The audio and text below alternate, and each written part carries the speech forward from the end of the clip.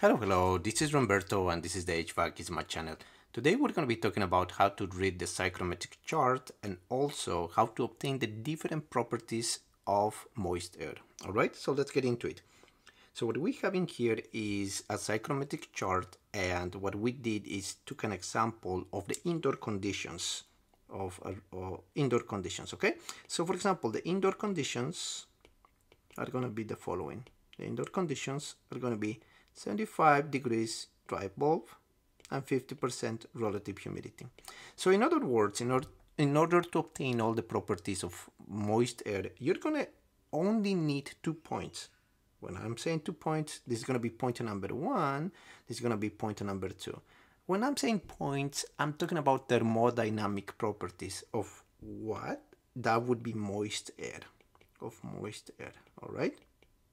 Okay, so what are the 7 thermodynamic properties of moist air?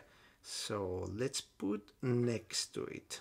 Okay, so the 7 thermodynamic properties are gonna be dry bulb, dB, wet bulb, relative humidity, dew point, a specific enthalpy, humidity ratio, and a specific volume.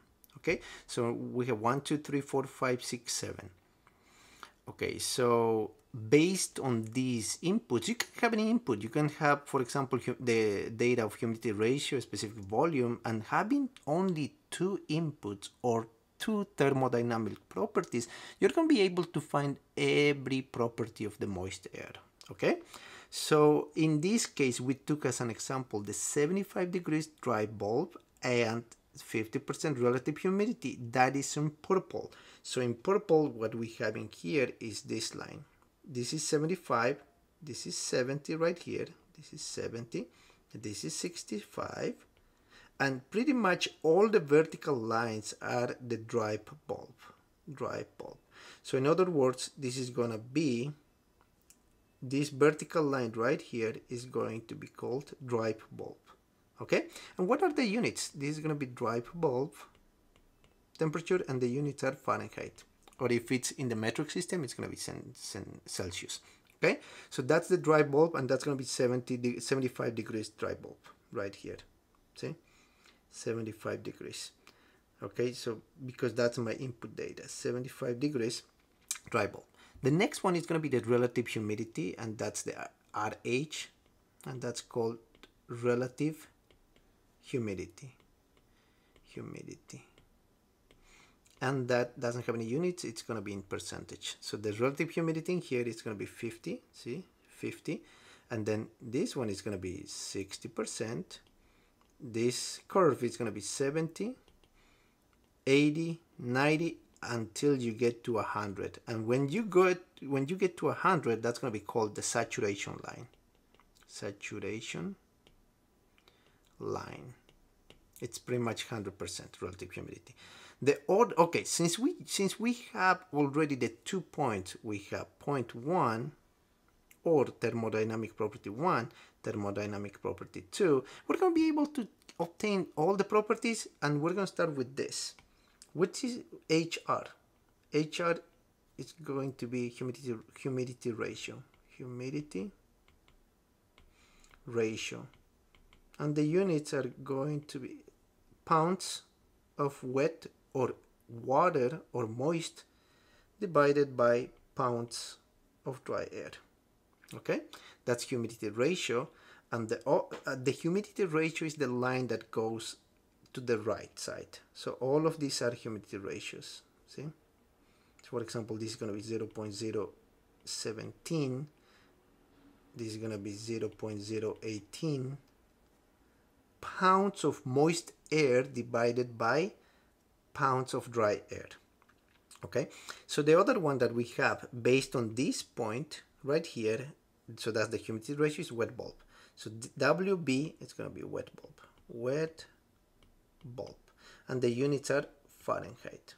Okay, so all these lines are wet bulbs.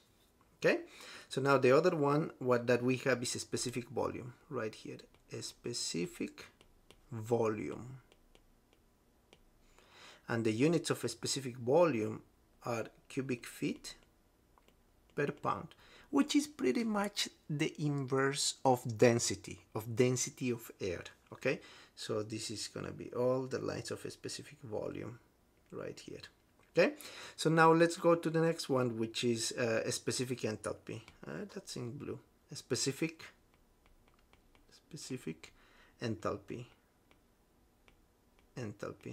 which is pretty much the heat, and that's going to be in BTUs per pound. As you may have noticed, everything that is divided by pound is called specific. So a specific enthalpy, a specific volume, and everything is specific. Okay, now we have the dew point on this side. The dew point, so from the point that is the intersection of our inputs, whatever goes to the right is the humidity ratio, and whatever goes to the left is going to be the dew point. See, this actually hits this part, and that's what we call dP, which is called dew point. That's the dew point, and the units are Fahrenheit. So pretty much is that you cannot get more water, therefore there is condensation here. That's the dew point temperature. All right, and just a couple of the facts more on the psychrometric chart. This was pioneered by Willis Carrier. Let's put that name in here because he's the father of air conditioning. Let's put Willis Carrier. Okay, and also that was also invented, and it's a combination also with Richard Mollier. All right, so it's a combination of both the psychrometric chart back in the 1900s. All right, so I hope you enjoyed this video, and then if you like the video, hit the like button and subscribe and share. Thank you so much.